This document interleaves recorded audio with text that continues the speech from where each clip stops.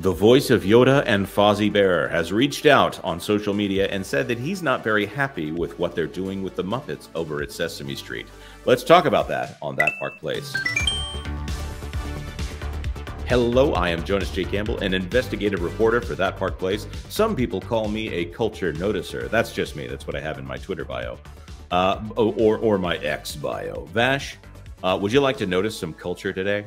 I would like to notice some culture today, specifically from the voice of Yoda. You sick Yoda. Oh, that's very good. I can't do Yoda, but I can do. Yeah. Anyways, we will read this one in English, even though we could translate it into Wookiee. This from That Park Place and WDW Pro. Frank Oz lashes out at disrespect of Jim Henson. Is the world turning against children's propaganda? I think that's an accurate word for what's going on here, but you can make your own conclusions. In an age where the lines between entertainment and the real world increasingly blur, the call for a return to the core essence of storytelling has never been louder or more critical. It's particularly true in an election year, that's what this is, where the United States and the Western world is more divided than in the past century. Aficionados of good, I can almost hear aficionados of good fiction all over the planet have a plea for escapism. That would be the issue that they have here, of course. For stories that transport us beyond the boundaries of our current realities, politics, and the ever-pervasive hot topics that dominate our daily lives. The argument here isn't for ignorance of societal issues, but for the preservation of fiction and entertainment as sanctuaries for the human spirit. There's a discussion here of Sweet Baby Inc. But Vash, were you going to say something? I didn't mean to interrupt you. Well, no. I mean, Jay Roslow pointed this out beautifully during that Triumph presentation last week. The Disney cone, right? Leaving out the world beyond so that you can be immersed in the world you're in.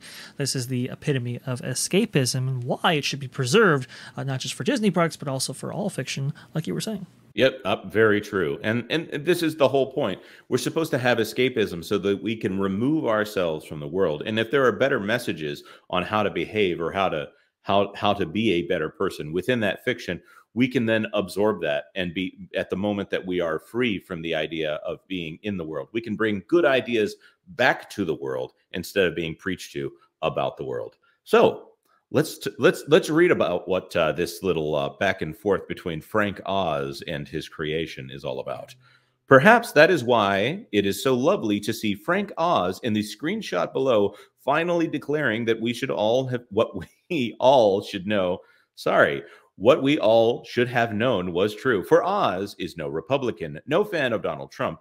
Oz is simply a puppeteer who, in his better moments, realizes that children's puppets belong in teaching the alphabet, not postulating about politics. Oz responded to a post from Cookie Monster writing, me hate shrinkflation. Me cookies are getting smaller. And he wrote, I'm shocked to see a news article on Cookie Monster talking about shrinkflation. Jim would never have allowed this. The Sesame Street Muppets need to live in their own pure world, not our world. What has happened to the integrity of the character and to the integrity of Sesame Workshop? There's a lot to unpack here. For those who are somehow not aware, Frank Oz is the original performer of Cookie Monster, if I'm not mistaken. I don't think you are. I believe that is an accurate statement right there. And he's also Miss Piggy, and he's of course the voice of Yoda, as you pointed out, Vash Sky. Frank Oz is essential to the Muppets and what they used to be. And of course, the Muppets used to be the same. The Muppets of Sesame Street, as they're kind of branded now, are all creations of Frank Oz and Jim Henson. Jim was very protective of the Muppets. I'm sorry, not the Muppets, but Sesame Street in particular, because he kind of knew the effect on children. He knew how that could necessarily be perversed, right? And obviously, I mean, Michael Eisner was a huge fan. Wanted Sesame Street very, very badly, but because of some rights issues, couldn't actually secure them. And Jim was not exactly. He wasn't exactly down about that for sure. And he assured Michael, don't worry, I'll give you something just as good. And unfortunately, we never got to see that because of his untimely passing. But I think this is really profound what Frank Oz is saying, because it really keys in on the original intent for Sesame Street itself and Jim Henson's intention with it.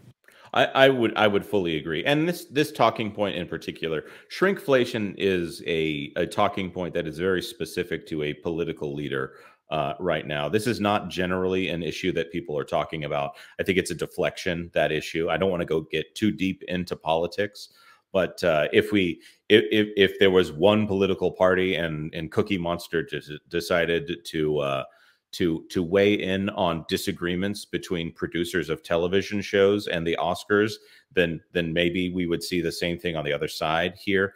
That maybe Cookie Monster should be talking about cookies and how much he wants cookies instead of talking about, well, a deflection on the part of the White House. This is not really that important of an issue when it's a symptom of the larger economy. I'll be more clear in saying this. I think the entire idea of pushing the idea of shrinkflation is to defend a certain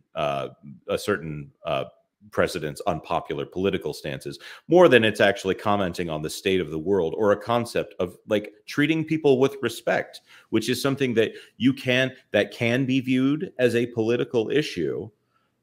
But there is only, in this case, this is only a political issue. Shrinkflation is the idea that in order to keep selling product, companies are reducing the amount of product that is being offered in offering it in a way that seems like it is the same amount of product.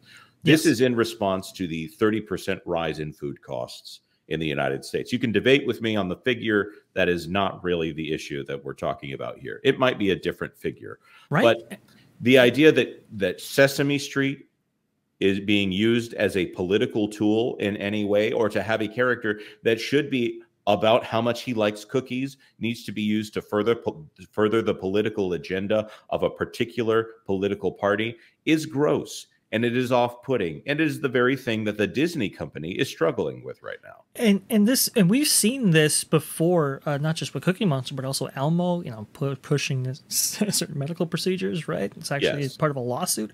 It's to the perversion of these characters and utilizing them in order to push certain agendas from adults onto children is most disgusting, I must say. Right. Now, we don't yet have a clip to see whether or not Cookie Monster is going to stop everything in the next episode of Sesame Street to bring out another puppet in order to talk about how we all need to attack all of these snack manufacturers. Yeah, it's not anything else. It's the snack manufacturers that are the problem. My goodness. Yeah. All right. Before we get into too much danger here, let's wrap this up. Frank Oz he's been a semi-vocal critic of what the Disney company has done with the remaining section of the Muppets as well. So some could say that he's predisposed to dislike the new legacy of the Muppets and the new legacy of Sesame Street. But in this case, we want to throw it to the audience and ask you, what do you think of this statement by Frank Oz? Did he go too far? Is he maybe making something out of nothing? Are we making something out of nothing? That being said, if you need to get boned up on politics, there's a channel that you can that I recommend you check out. It's called Sesame Street. Go over there and see what all of your 5-year-olds need to know about the world today and how to vote in the next election. That being said, maybe in the meantime, you could like this video. Again, consider leaving a comment. But more importantly, if you wouldn't mind subscribing to That Park Place for all the news that should be fun. Thanks for watching That Park Place News. For more information, consider checking out www.thatparkplace.com. And don't forget to subscribe, share, like, and send this out on your favorite social media accounts.